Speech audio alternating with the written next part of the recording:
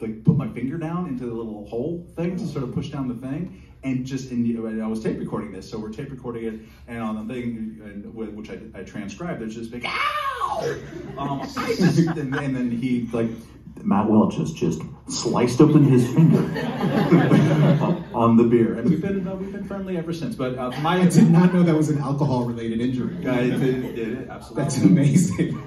One of a few, maybe. But he's, for my money, not just, he's known widely as America's funniest newspaper columnist.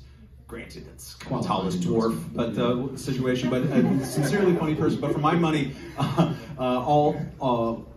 literally one of the best political columnists at these aforementioned national conventions. The National Journal, I think it was, had a daily journal that would print, like a daily newspaper that was all just for journalists at the convention with the schedules and things like that. And he would write a daily column at each of these every 4 years, twice each party.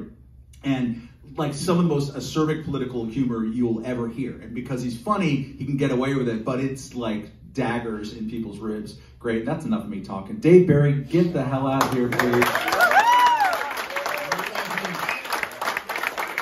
Absolute legend.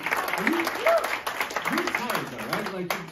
You're sort of in your senescence now in terms of Miami Herald. You still write best-selling books every 10 days. But old, senescence in the sense of old? Yeah.